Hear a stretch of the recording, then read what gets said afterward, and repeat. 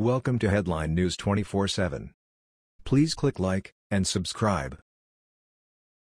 Judge Jeanine Pirro gets huge win on New York court over liberal activist. Judge Jeanine Pirro just got a huge win on New York State Court over a noted liberal activist.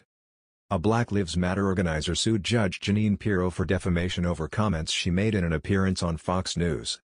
The judge today tossed the suit as frivolous garbage, citing the First Amendment as grounds. From the Washington Times. A New York judge sided with Fox News and its host Judge Jeanine Pirro Monday, dismissing a defamation case brought by a Black Lives Matter organizer who claimed the network and television host said he directed a protester to attack a police officer. The lawsuit stemmed from a 2017 television appearance where Ms. Pirro described a lawsuit brought by a police officer against DeRay McKesson, a civil rights leader who appears at Black Lives Matter events, after a protester attacked and injured the officer. Ms. Pirro said the officer was injured at the direction of DeRay McKesson. Mr. McKesson filed his defamation challenge in 2017 after the network and host refused to retract the statements. He argued he couldn't be held responsible for a Rouge protester.